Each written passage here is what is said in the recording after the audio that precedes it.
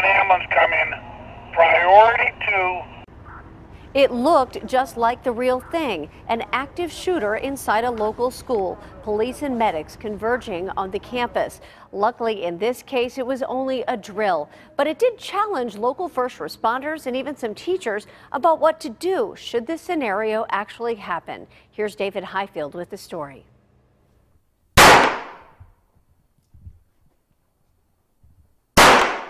This is a full-scale drill. We're doing everything clean to the hospital. Springdale High School was the scene of an active shooter drill today. Students, teachers, and dozens upon dozens of emergency response teams took time to prepare.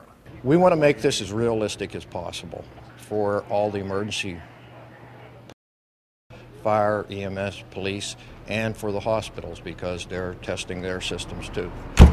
From the makeup room, where students were given fake bullet wounds, gunshot wound to the head, to ambulances, gurneys, and even a life flight helicopter.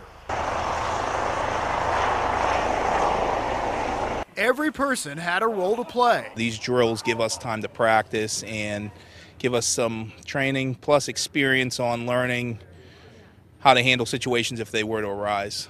Students from the National Honor Society used their day off school to help out. It was very scary. I didn't expect it to be that loud, and I almost cried, I'm not gonna lie.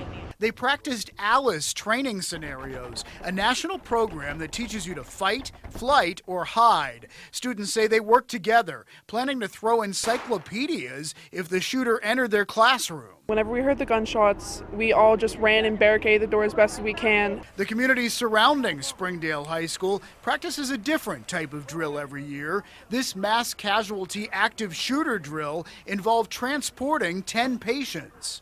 They learn, it's an educational experience, and that they know if anything were to happen that we would be right there. Students say the skills they've learned will help them even outside the classroom. It's kind of our world now, sadly, and also even though I'm leaving a high school setting, I am going to college, so these kind of things can happen anywhere. David Highfield, KDKA-TV News.